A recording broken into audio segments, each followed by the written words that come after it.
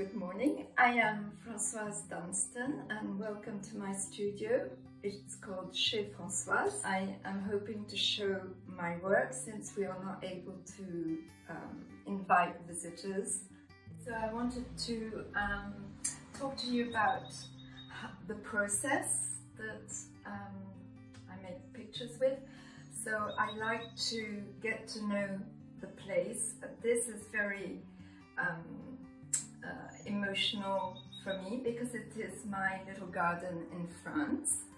What I liked about it was that there's again so many different shapes and so many things to look at.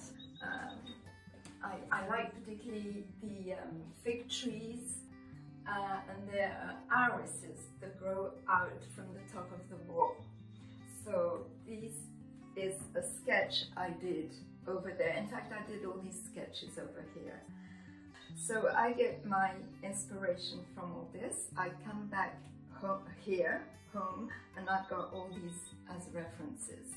Okay, this picture here is done on raw canvas, which means it hasn't been primed. So it soaks up a lot of paint. But at the same time, I can do all these lovely washes because they soak the canvas. In a lot of them, I use mixed media also. I use Conte crayons, sometimes ink. Here I've done a collage, elements of collage in here. And so my favorite medium to work with is acrylics. These are not watercolors over here, and what's lovely about it is that you can get beautiful washes. The effects are quite wonderful, and then when one color runs into the next, you get, you know, sort of different hues that you would never have thought about. So it's a very uncontrolled process, and it allows for a lot of lovely surprises.